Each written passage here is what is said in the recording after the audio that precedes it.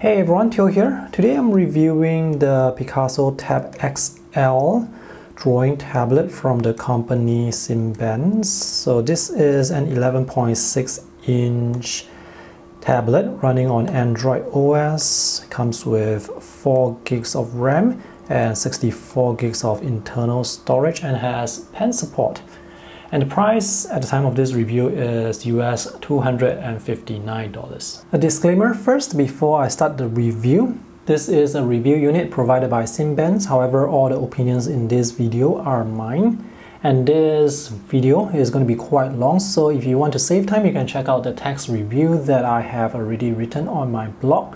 The link is in the video description below. Let me give you the bottom line up front. This is a budget tablet targeted at beginners. It comes with an 11.6-inch IPS LCD and it runs on Android 11, and these are the specifications listed on the site.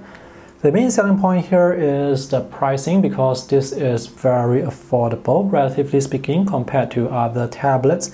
And it comes with the pen and the flip cover case. The main thing here is you have to manage your expectations given the specifications of the tablet. This is not the most responsive tablet, but I can't say that it's sluggish. It just takes a bit more time to open apps, to load web pages, and a bit longer to install apps that you can find from the Google Play Store. When it comes to switching between apps, it seems to be smooth enough. And the finger gesture animation for zooming in and out, rotate and panning seems to be smooth as well. When it comes to drawing performance, the diagonal lines are affected by wobble or jitter. Straight lines are fine, but diagonal lines, you can see there is slight wobble. There are other things that affect drawing performance, which I will talk about later. The overall drawing experience is alright, I guess, but I didn't really expect much from the drawing performance given the pricing of the tablet. And from the Amazon reviews that I have seen, it seems like there are many parents who bought the tablet for their kids. Children are not going to be that fussy, because as long as they have a tablet to draw on, they are going to be very happy. Is this tablet good enough for professional art? No, definitely not. Is this good enough for casual sketching and drawing? I think it works fine. This sketch turned out alright, and I had a lot of difficulties drawing this, mainly because I have to work around the limitations of the tablet. Let's look at the items included in the box. There is one artist glove. This is a USB-C to A charging cable, USB-A adapter with the plugs, the pen, one battery for the pen, quick start guide and warranty info, and this is the case for the tablet. This is the included pen. The model is PP2. The build quality is very solid. It's full metal. It's comfortable to hold with the matte textured surface. There's a clip at the back, which is just to prevent the pen from sliding out from the pen holder on the case. This pen is powered by one battery. This is an AA battery. Based on my experience with other similar stylus, battery life is probably at least 6 months. This pen supports 1024 levels of pressure sensitivity. The pen tip is full plastic and there is slight movement to it. This pen tip is quite slippery on the display. There is palm rejection. However, how effective palm rejection will be will depend on the app you use. There is no support for tilt sensitivity. I suspect the pen actually uses Microsoft Pen Protocol, because this tablet can be used with the Microsoft Surface Pen and the Microsoft Slim Pen 2. However, the performance of these two pens is exactly the same as the Simbans pen. There is no tilt sensitivity with the Surface Pen because the tablet probably doesn't support tilt sensitivity. Let's look at the tablet case and stand. This material is quite tough. It's some canvas-like material. There is an elastic band to hold the two covers, the front and back, together, and you can fold this to prop up the tablet. Inside we have very soft surface here, and this is a hard shell, plastic shell, so can just place the tablet here and it snaps into position. The weight is very manageable. This is not very heavy. And on the back, there are two flaps here that you have to use to hook onto the cover to prop up the tablet. And it's actually not that easy to push the cover into the flap because this is quite tight. So you can prop up the tablet this way. You can use the other flap to make the display more vertical. This angle, of course, is not going to be that comfortable for drawing, so you can actually use the case this way so that the tablet is at a lower angle. The stock Android 11 OS has this funny glitch where if you open the app before you rotate the tablet, the thumbnails for those open apps will appear upside down.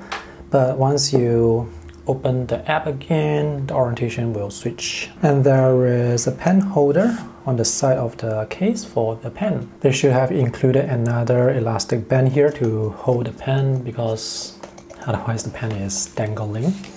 And this elastic band will hold front and back covers together. Design of the tablet looks alright, it's nothing fancy. There are rounded corners, the display is very reflective. This is actually a glass screen protector that's already applied on the display. There is a 5 megapixel camera in front, 8 megapixel camera behind, two front-facing speakers at the bottom. The audio quality unfortunately is quite hollow. At the bottom there are some connectors, probably for keyboard or something else. The tablet is quite thin, it's about as thin as the included pen, which is quite thin.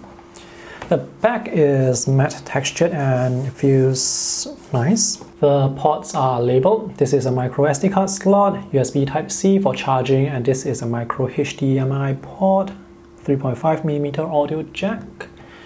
On this side, there is the power button and the volume controls, which are interestingly colored red. The ports are located here at the top. I don't have a micro HDMI cable, so I can't tell you whether or not this tablet can output video signal. The colors on this display look alright.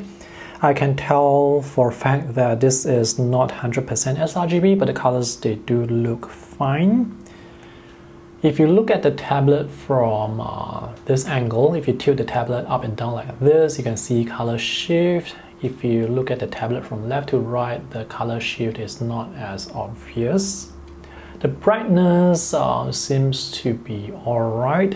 Right now my room is very bright and I can see the visuals quite clearly, so brightness is adequate. The resolution of this display is 1366 by 768, so there is slight pixelation.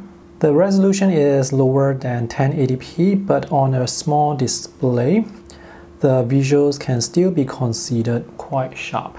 With this resolution, I can have palettes on the left and right side and still get this amount of space to work with, so it's not too bad. If you hide the palettes, you can get more space, and this is slightly larger compared to an A5 size sketchbook, so you get more width here on the side. The processor on this tablet is not as powerful compared to more expensive tablets, so the overall performance is also not as responsive compared to those pricier tablets. However, the overall performance, I think it's fine for a budget tablet at this price. So let's open up an app. So this is the speed that apps will open. Let's load a web page, my blog. It loads pretty quickly. Let's open up Google Play Store. So there is Google Play Store, and because there is the Play Store, you can install and have access to a huge variety of apps, and loading is quite fast. Sometimes the keyboard will take a split second to come up, but it's fine. Switching between apps seems fine.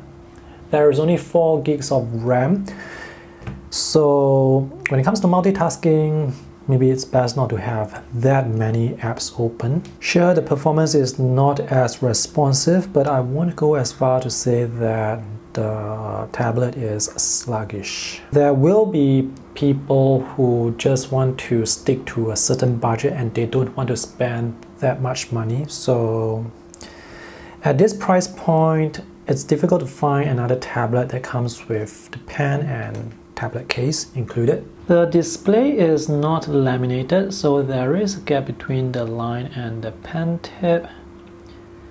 And you can see some latency with this app, which is Medibank Paint Pro. That gap between the line and the pen tip is more problematic on larger displays because you will see more noticeable parallax, but on smaller displays it's usually not an issue. For this review unit that I have, there seems to be some cursor misalignment issue on the left side of the display for some reason, but not on the right side. The company says this is a software issue and has provided me with a software update. It managed to reduce the cursor misalignment, but as you can see, the line still appears slightly to the right side of the pen tip. You can further reduce cursor misalignment by holding the pen more vertically. So when the pen is held more vertically, the line will be closer to the pen tip. Now this looks better. When there is cursor misalignment, it can be difficult to join lines like this without the lines overshooting or without creating gaps. So after the software fix, I was able to draw a bit more accurately. Before the software fix, when I try to draw this box, it appears like this. Sometimes there are lines overshooting, sometimes there are gaps when I'm trying to join the lines because of the misalignment. So now cursor misalignment is much less of an issue. Before the software update, it was a deal breaker. Cursor misalignment obviously is not ideal. I told the company about it and they said it's probably an isolated incident. They said they tested on 10 units on hand, but they did not experience the same cursor misalignment issues that I experienced. And I saw a video of them doing their test and the pen worked fine without any misalignment issues. So hopefully it's really just an isolated incident with this particular review unit. Let's talk about the drawing experience. This app that I'm using is Medibank Paint Pro, so let's take a closer look at this sketch that I have partially drawn. I actually have some difficulty drawing this sketch. Let's draw a diagonal line here. I can see slight wobble with the line, and you can see that with the earlier line that I drew as well. This line here at the top is much straighter because I drew this really quickly. So is that going to be a problem? Well, it could be depending on your drawing speed. If you draw fast, the lines will be smoother. Also note that for this particular app, Medibank Paint Pro, it actually has more latency compared to other drawing apps that I have tested.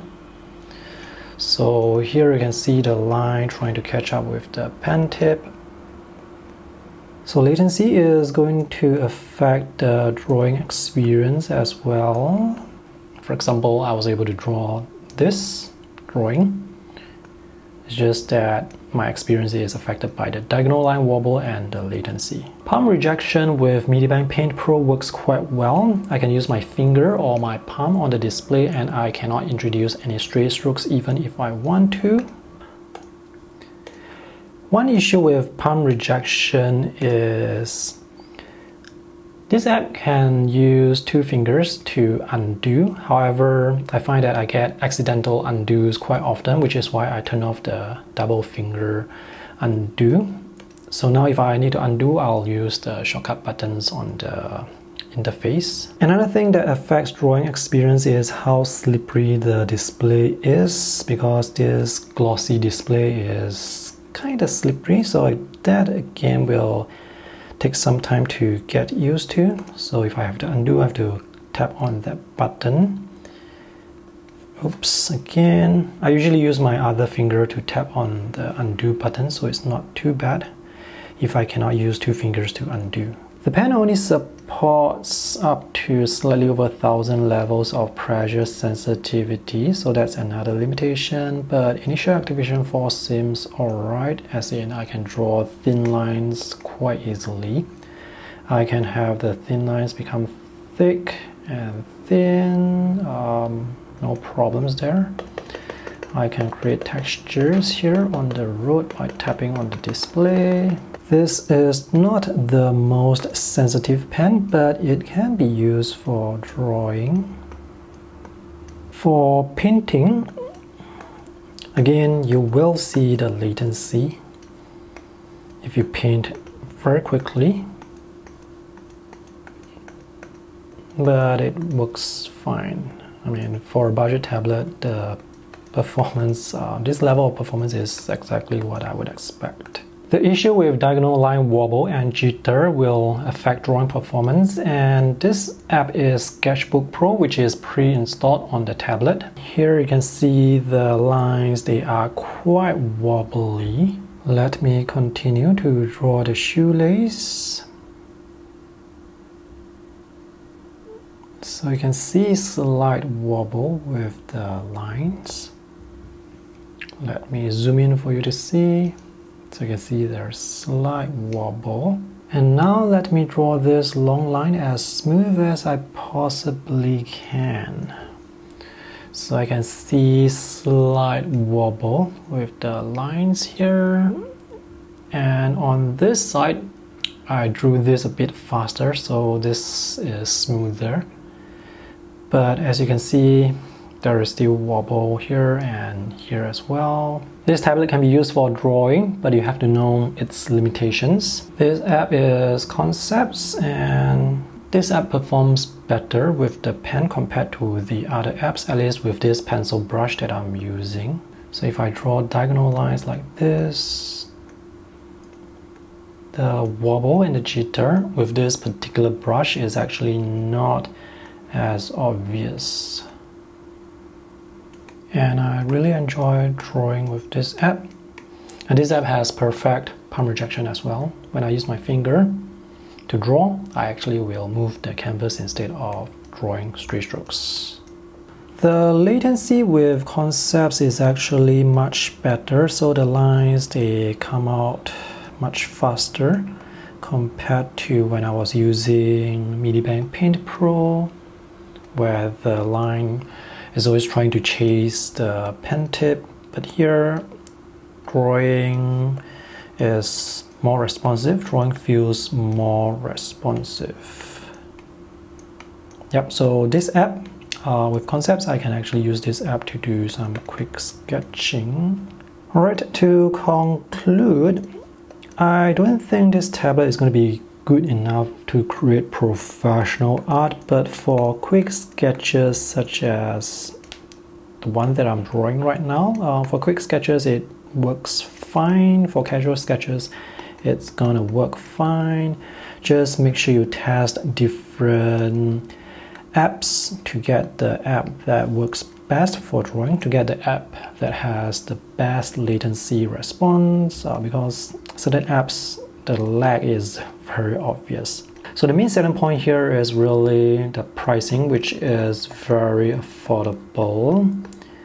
If you have more budget, of course you can get better tablets, but the thing is sometimes people, they do have limited budget, and usually when I review products, I will always get comments in the comment section saying that, hey, why not spend a bit more to get a better product. But the thing is, not everyone has the ability to spend a bit more. So that's where this budget tablets come in.